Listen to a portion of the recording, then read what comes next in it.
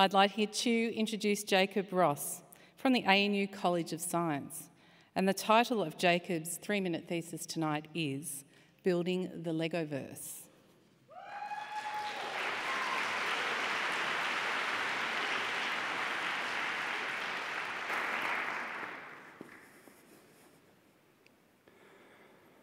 Do you remember playing with Lego and feeling limitless possibilities at your fingertips? You could build cities, spaceships, even dinosaurs. The only limit was your imagination.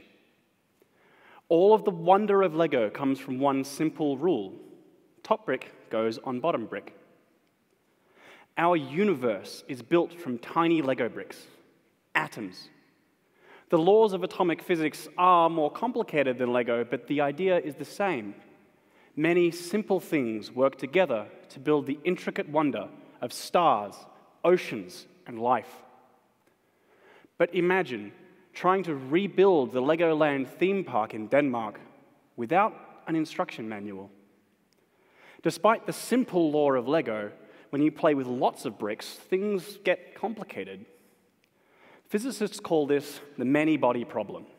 There are so many variables, and neither mathematicians nor supercomputers know what to do. This is the heart of a beautiful question.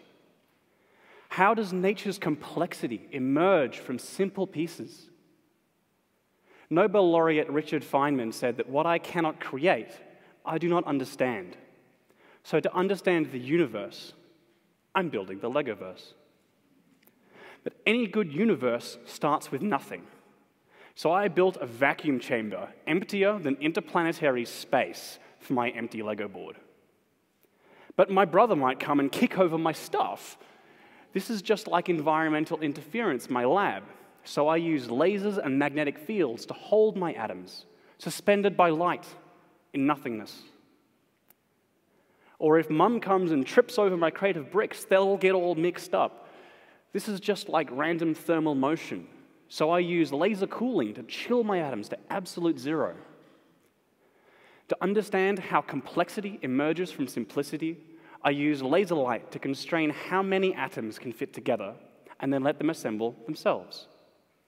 And using detectors sensitive to single atoms, I observe the structures that they've built spontaneously and decipher a page in the Universal Instruction Manual of Atomic Lego. Soon I will finish building a quantum simulator which will hold a miniature universe. This is a new way to solve problems, some of which we may not have yet imagined.